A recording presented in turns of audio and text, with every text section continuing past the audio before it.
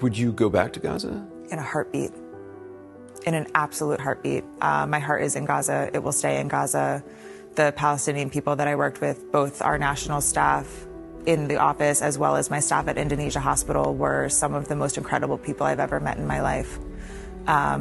When everything went off and we got the notice to move south of Wadi Gaza, I was texting my nurses at Indonesia Hospital and I said, we lost a nurse weekend one. He was killed when the ambulance outside the hospital was blown up. And I was texting them when we got the evacuation orders and I said, did any of you move south? Did any of you get out? Like, are any of you coming down this way? And the only answer I got was, this is our community, this is our family, these are our friends. If they're gonna kill us, we're gonna die saving as many people as we can. And I said, if I can ever have an ounce of the heart that you have, I will die a happy person. They were incredible.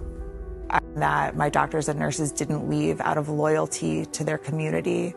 And I know that there is an idea being pushed right now that anyone that stayed behind is going to be considered some kind of a threat.